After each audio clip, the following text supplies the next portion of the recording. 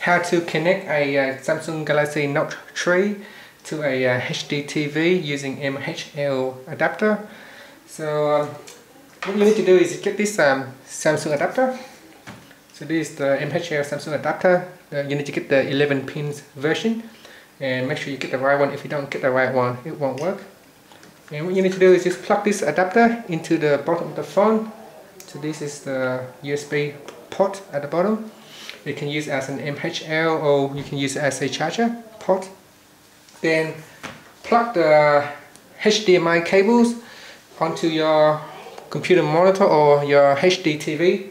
So at the back here you will see, and on this adapter you need to plug in, there's a port here, you need to plug in the HDMI cable into that port. So now that it is plugged in, on this adapter you can see there is also an additional USB port.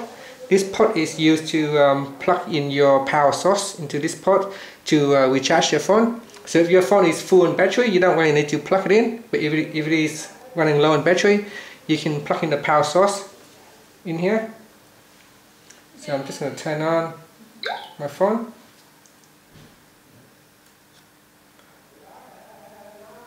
So you can see here, say HDMI cable is connected, and if you look on the monitor or TV, you can see it is connecting.